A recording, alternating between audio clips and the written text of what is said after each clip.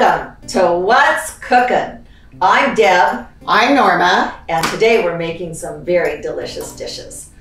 Yes, so our focus is on summer fruits and vegetables.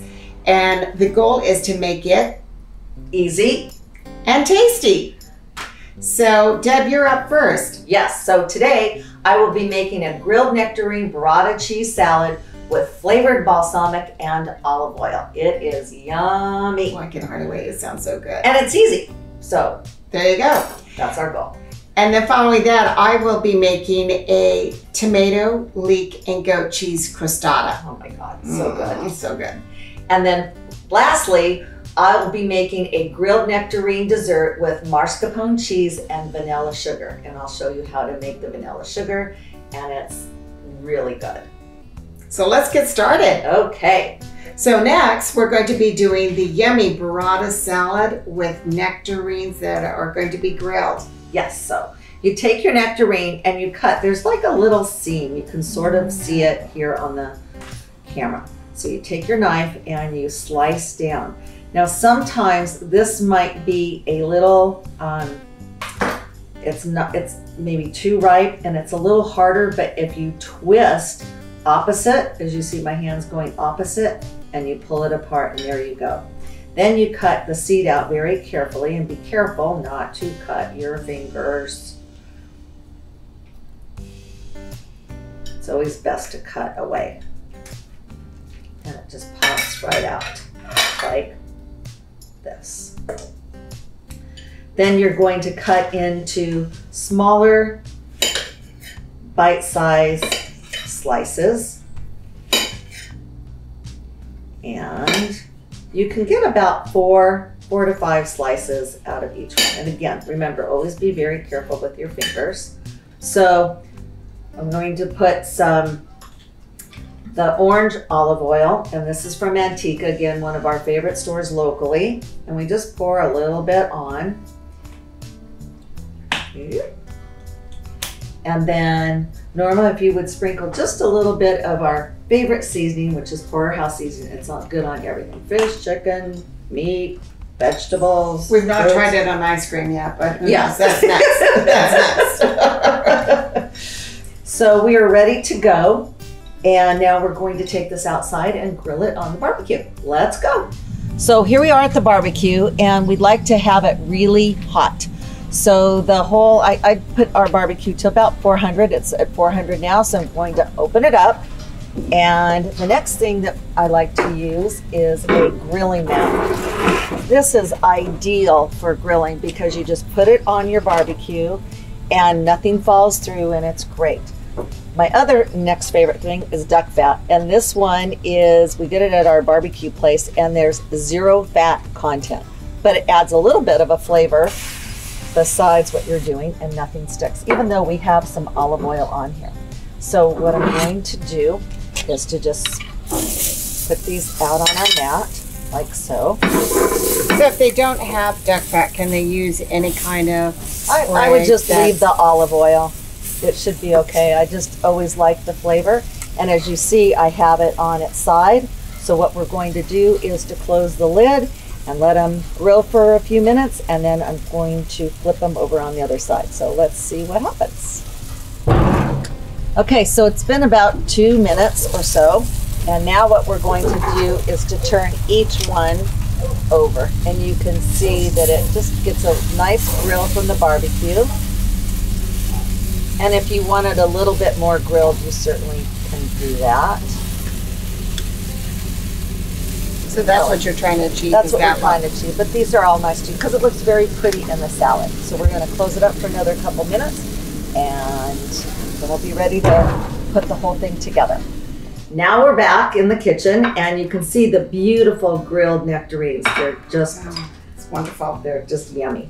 So now what we're going to do is cut the lettuce, and you can use any kind of lettuce you want. I happen to like romaine. You can use whatever. So we're just going to slice this down.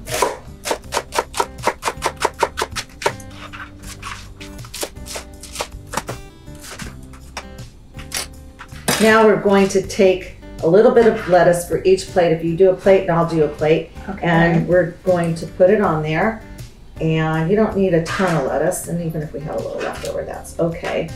Now next, we're going to cut the burrata. And burrata usually comes in a liquid. So we're going to slice small slices and put it on the plate. So I'll put a little bit on there. And then if you would put a slice of the nectarine. And this is pretty filling. Skin up or skin down? I think skin down. Okay. It looks prettier. Okay. And then the next batch. Now what we're going to do is sprinkle a little bit of the orange olive oil on it, even though we already have a lot. And last time, the last segment, Norma talked about how if you'd hold your thumb like this and sort of have it drizzle out just a little. I'll do a little bit on yours. And if you could do the same with, I used ripe peach balsamic. I'm gonna use your rack so I can open this up. No problem. There we go. So again, drizzle, drizzle, drizzle. This is lovely. And look how pretty it is. And then if you hand me a little bit of the seasoning and just a tad more, you don't want it to be salty, and a quick, actually what you can do so you don't get too much on there, you just take a little bit on your fingers and sprinkle, sprinkle, sprinkle. And there you go. You have this delicious, beautiful, beautiful salad, and I can't wait to try it. Yeah, me too. We gotta dig in. Yes. Manja. Manja. Click. And now for the next segment, we're going to make our tomato, leek, and goat cheese crostata. So good. Can hardly wait. It's super easy and it's very rustic, which means you can make mistakes and it still looks wonderful. And tastes good. And we always make mistakes. So yes, so stick with us. All right, so we're going to use our food processor. This is 1 cup of flour, adding 1/4 of a teaspoon of kosher salt. And now we're going to turn on the food processor. Okay, and shut it off. Okay, perfect. To this, we're going to add butter. And this is 1 stick of cubed butter, and it's cold. So you got to keep it really cold in the fridge. Take it out the last minute. If you haven't done that, then stick it back in the freezer and let it get cold. Why does it have to be cold? I don't know. They always say it must be cold. I think it has to do with the adhering of to the flour and making the pastry dough. And so you don't want it to melt. So to this, you see, I am now moving my fingers around. Be very careful to get it so that it's covered in flour. Okay, now we put it on, and we'll pulse it about 20 times. Okay. More or less, till it looks like peas.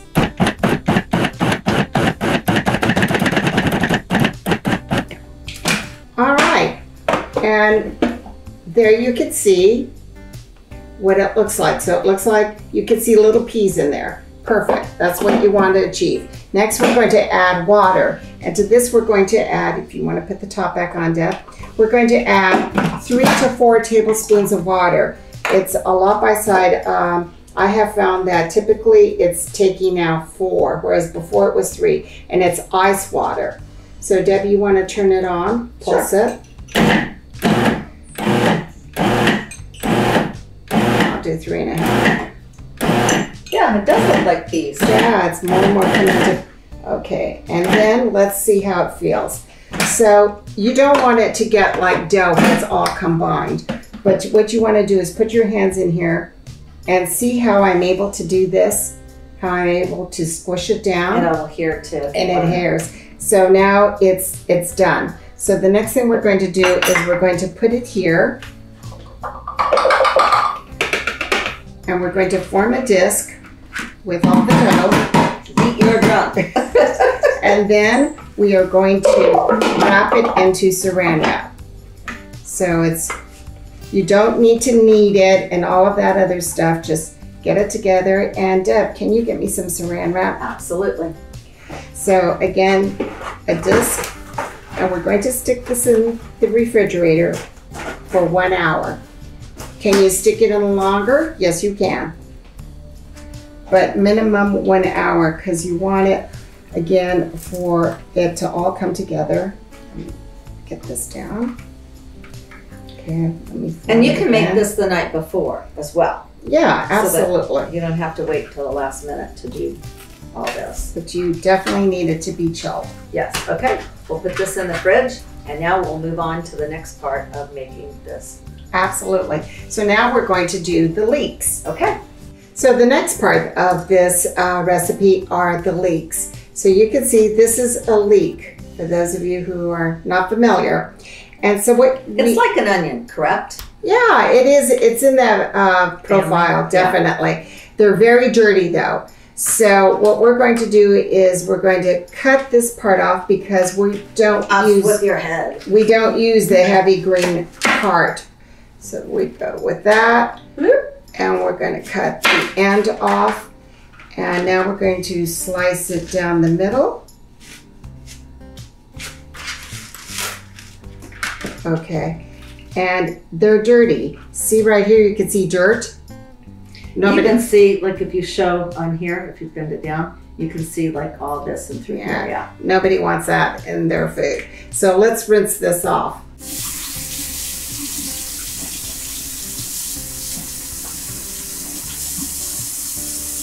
So the next part, we're going to slice it. So it could be like that, but I've already cut it this way, so it should go okay. So like real small slices. Exactly. So here we go. And do you have to chop these anymore or no? No. So it should be 1/4 of an inch. Okay. So the slicing has been done. You can see what it looks like. And now we're going to take it over to the stove and we are going to saute them for 8 minutes. Okay, to this we're going to add the leeks onto butter. So this was 1 leek. For this recipe though, you will use 4 cups of leeks, which is approximately 3 leeks. And you will use butter, a 1/2 stick of butter. So you will put it in here, and as I said, you're going to saute it for about 8 minutes, and this will break apart. So while it's doing this, to this you're also going to add a pinch of pepper, like that, a pinch of salt, like that by eye, and then you can add either fresh thyme, which you will pull back the leaves like this. See how it's done? Like that. Or you can use dried thyme as well. So I'm doing this and adding it in here. Take that out. Stir it around, and as I said, we are going to let this saute for 8 minutes. So the next part are the tomatoes. So I am using the mandolin, which scares Debbie to no end. And it's not the one you play. No, no. So I'm going to show you how to use a mandolin. But if you don't have a mandolin, a sharp knife cutting it at 1/4 inches will work just fine. But for purposes of today, so you use your little safety device here. You see, never use your fingers. No, because we know friends who have had part of the tips off. Yeah, really bad. So I push this down so it's in there, and now I'm going to slice it down. It's important that you use ripe tomatoes, but that they're not too ripe. So you want them firm. So you can see there's still some left, but I want to show you what it looks like. It's all even, it's all perfect using the mandolin. So we're going to add that in here. And Debbie, if you can sprinkle some salt on there, and I will see if I can get the rest of this to finish through. We'll only go so far, and then it stops, so that's it. And don't try to use your finger to get the rest of it. Yeah, I probably would do it if Debbie weren't next to me, but and you all weren't watching because she would do it, but don't. I'm a professional at using the mandolin. And this is a really professional mandolin. There's some plastic ones that you can get, and again, just be super, super careful. It's a very good tool, but it's a very dangerous tool. But it's a very good tool. So do you now, want some pepper on there? Just a tad, just only on the red tomatoes. Oh. Okay, so to this I'm going to add olive oil. So you can see I've already cut tomatoes, and I've added some heirloom tomatoes and red tomatoes to this recipe. So with that, next let's check our leeks and see how they're doing. Okay. So these have been sauteing for 8 minutes, and you can see this is the consistency you want it to look like. So with this, then you're going to transfer it into a container, and you're going to let it cool down for as long as it takes, but at least 30 minutes. You can also stick it in your refrigerator to help it accelerate the cooling down, but you definitely do not want to put this hot mixture on top of what will be our dough. So we have taken the pastry dough out of the refrigerator where it's been for 1 hour. So the next process will be to roll it out. So if you can hand me the parchment paper. So what I've done is you want to roll it out to about 11 inches circumference. So what I've done is I've measured out with a pencil, using it and a ruler, 11 inches. So we're going to use the opposite side, not the side that has the pencil lead on it, but the opposite side. To this, we're going to lay it down. We'll add a little bit of flour underneath. That's just so it won't stick. Exactly. And then you can put a little bit on your rolling pin.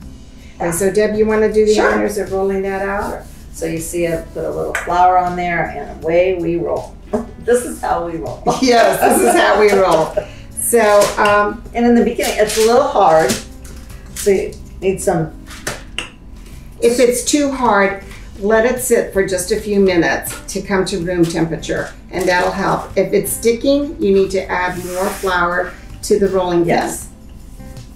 And here we go. And even if it gets a little on there, it'll be okay. See, it's starting to go. So, and if you saw how she started off, she started in the middle and rolling it out. Thank you, Deb. So that's why it helps having it measured out in advance. So we've got it good. So now we're going to take the leeks that have cooled down, and we're going to put it in here. And you don't want it to go from edge to edge. So you're putting it in the middle. Like making a pie. And you're going to spread it out, leaving a couple of inches on the sides because we're going to fold that up. So let's see, that's plenty. I like to use my hands. I cook with my hands. I can feel the food. Okay. That looks pretty good. Okay, next we use 4 to 5 ounces of crumbled. And so I'm gonna move this around. It's crumbled goat cheese. Can you use other cheese? Yes, you can. I just love goat cheese. I like the flavor. I like the way it melts down. But you could probably use feta. And if you do use feta, hold back on some of the salt on the recipe. You can use Monterey Jack, etc. So there's even orange goat cheese. Ooh, that would be really good. That could be interesting. Yeah. All right. So now we're going to start with the tomatoes, and we're going to just layer them out. And any way you do it is perfect. It really is, because this, as we said, is rustic, so it's very, very forgiving. And in fact, you don't want it to look perfect. So you want it to have some little imperfections. How's that? Now, it's not perfect, but this is what you want it to look like. So then you bring up the sides, and you're going to crimp it. So we're going to do this, and if it sticks, lift it up. That's the beauty of parchment paper. Lift up the parchment paper. Okay, bring it up and crimp it to hold it. If it breaks, don't worry, just with your fingers, get it to stick. And now we're going to take and do an egg wash. So 1 egg with 1 tablespoon of water, and mix it up like you're doing scrambled eggs. You're going to do this. It makes it beautiful. It gives it a golden sheen, and it helps kind of adhere things too. So we're going to go around. You don't want to use too much. You don't need too much. Just go around and put a gloss on it. And we've had our oven set to 350, so we're going to put it into our oven. And how long do you cook it? Well, you're going to do it for 25 to 30 minutes, but 450. Oh, 450. Not 350, so okay. 450. You're going to heat that thing up. We're going to heat it up. It's going to cook fast. So let's put this on a pan and we'll get it in the oven. Absolutely. All right. Let's see how it goes. Now for our next segment of what's cooking, we're going to make a grilled nectarine with mascarpone cheese, and we're going to sprinkle a little bit of pistachios on top. And it also has some vanilla sugar, which I'm going to show you how to make right now. It is so good. And the vanilla sugar is great because as the holidays are coming up, it's something that you can make as a gift and give it to your friends. So perfect. Let's go. Here you go. Okay, so here is a vanilla bean. I don't know if any of you know what a vanilla bean looks like, but it's kind of hard. Sort of soft. It has to have some subtlety to it. So what I do is I cut off a little piece, and then what we're going to do, and it's hard to see, but we're going to cut it down the middle, and we're going to scrape the seeds out.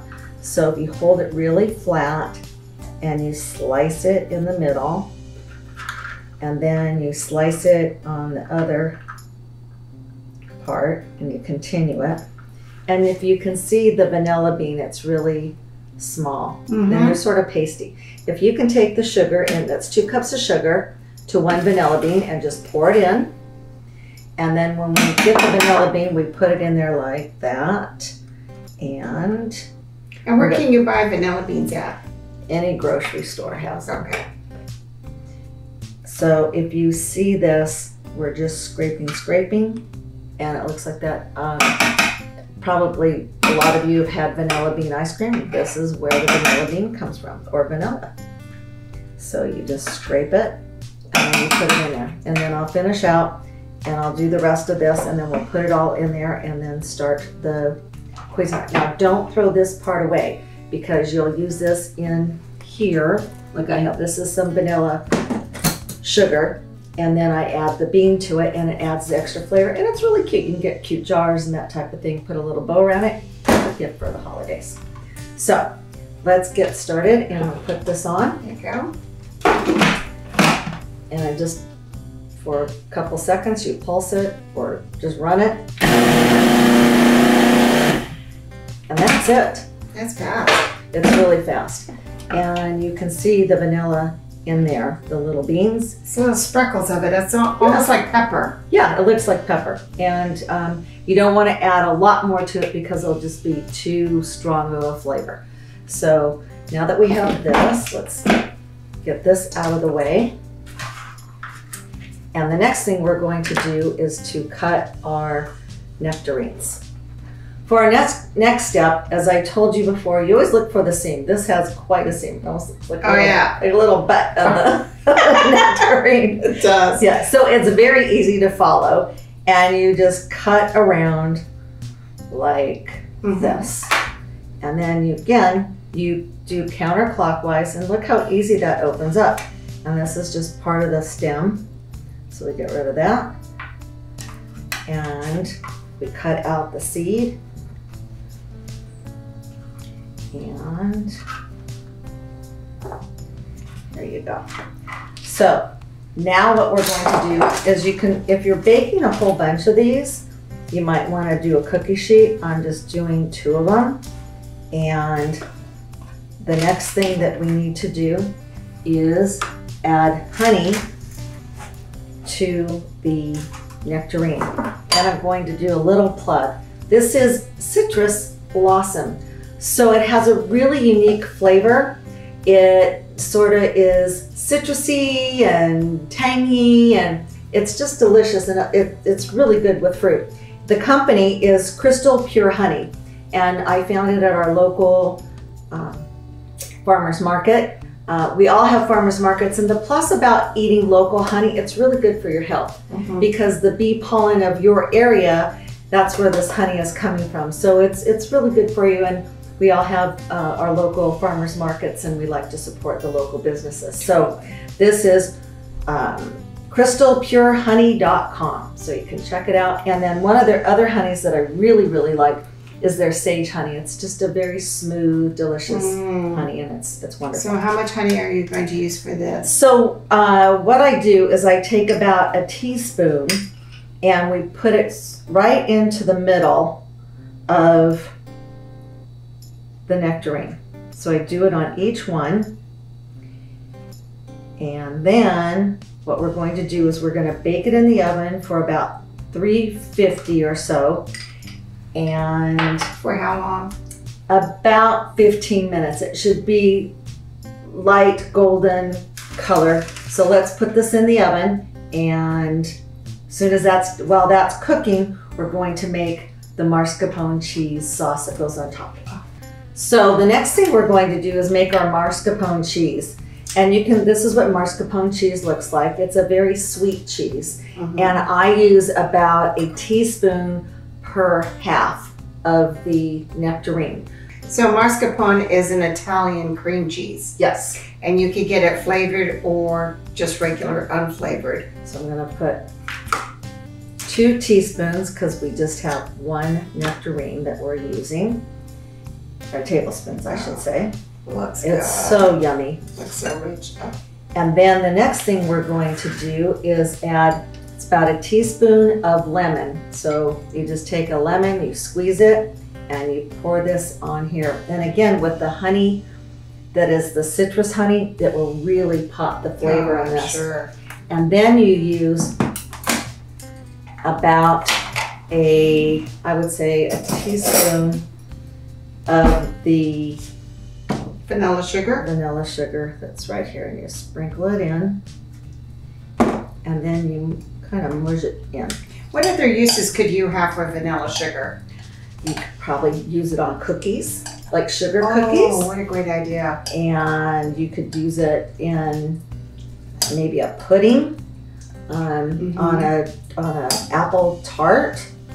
You know, I wonder now that you're saying that, when you make the custard, the creme brulee. The creme brulee, and you have that for the topping, and then you burn it. Oh, that would be really good. Oh my God. We'll have to try that. Yes.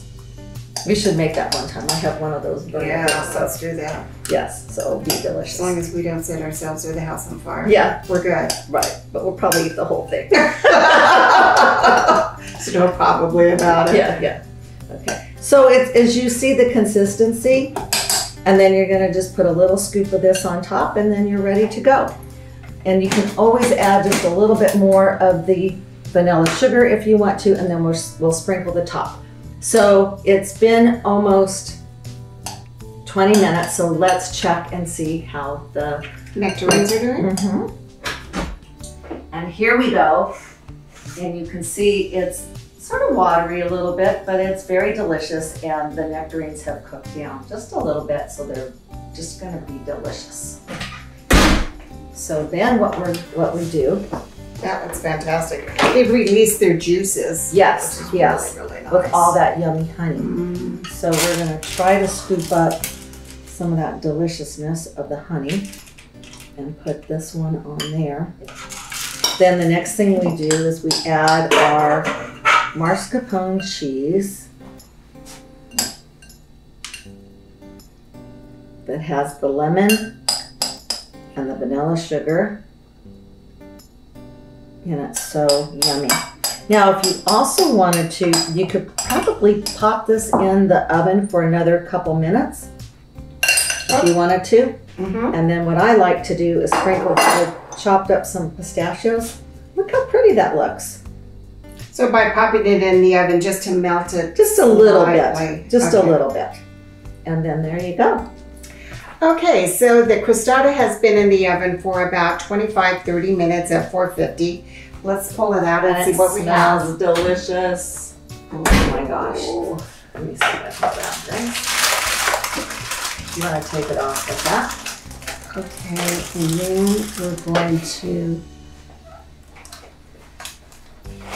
slowly pull it off. it's warm. If it's too hot, you need to let it cool down, because if you're going to pull it off, as we did, it might break apart. But you saw through the beauty of how nice that looks. So what we have here is basil, and we have thyme. So fresh basil and thyme. If you don't have fresh, I'm all for dried herbs. And we eat with our eyes, so we're going to what I call prettify it. Okay. So we're just ripping it up with our hands. Can you use a knife? Yes, you can, but it imparts better flavor this way if you use your fingers. It's more fun. I've also got some fresh thyme here. I've already worked and got it prepared here. So I pulled it off the stems. So that looks beautiful. I could play with this all day trying to get each little one. Get each one. But that's the beauty of this. It's rustic and you don't have to be perfect. That's right. So there you have the tomato and leek and goat cheese crostata. Whoa! Come back to you. Come back, Pony. Come back. Well, let's cut into it and see how it tastes. All right, so let's cut into this and see what we've got. As I said, it's warm. And we can't wait for you to meet Will. He's our film director extraordinaire, and he just makes cameraman, director, everything. Everything. He makes us look good. Yes, he does. And that's not easy. Okay, so here you see. Okay. What a perfect summer brunch or summer yeah. dinner or an early fall dinner with all the colors. You can see it's warm. It's still oozing a little bit of the goat cheese. But yes, you can have this as we've assembled it here, or as you said, with any kind of green salad. And you can have it anytime. So bon appetit. Here we go.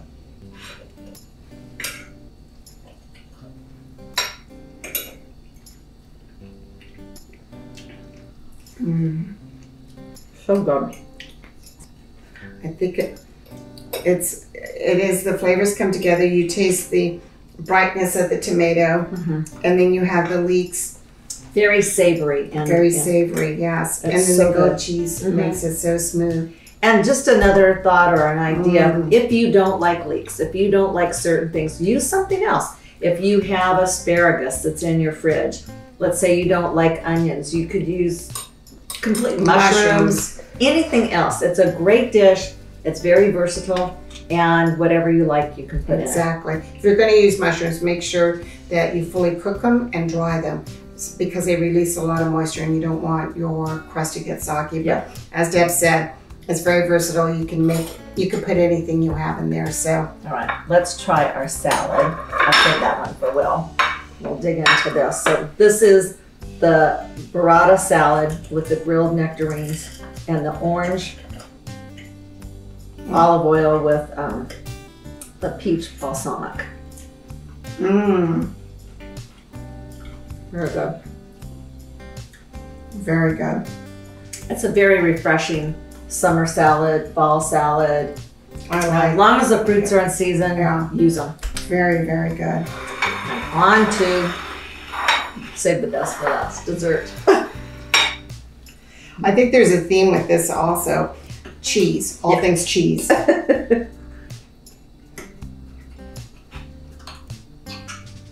This one I've been really curious about. So good. So good. So easy to make. Yes. And it looks pretty. And a lot of these things you can do in advance. As we said, you can have some of the things prepped, pop it in the oven sort of last minute. So next, we would like to ask Will to come over and taste it, because it's one thing for us to taste it and go, it's really good. And you're on the other end going, yeah, really? Yeah. So we want to have Will come over. And Will, you have to be honest. Yes. All right, we're going to move this out of the way. And then also, if you want to get any one of these recipes, check down at the bottom or at the end of the segment, and we'll have the recipes for you. Absolutely. Everyone, this is Will.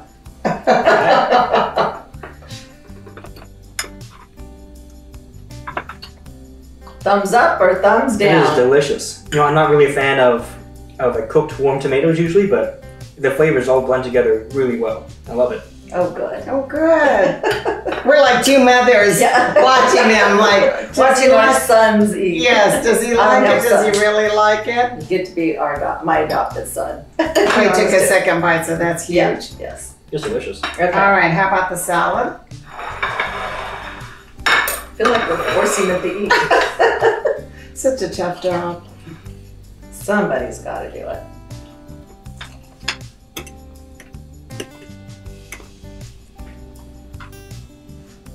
You know, it's also really good. It's refreshing. It's very refreshing, yeah. It's really light. You can taste the balsamic coming Definitely. through, and a little bit of the olive oil, and that's all it needs. It's fantastic. Yeah, it's a brightness from the balsamic that really makes that work. Great job. And that's the fun thing about trying different balsamics. And this one, you know, and the olive oils, because all the flavors add to the flavors of the fruit. So, well, last but not least, I know, poor guy. You got one more to go.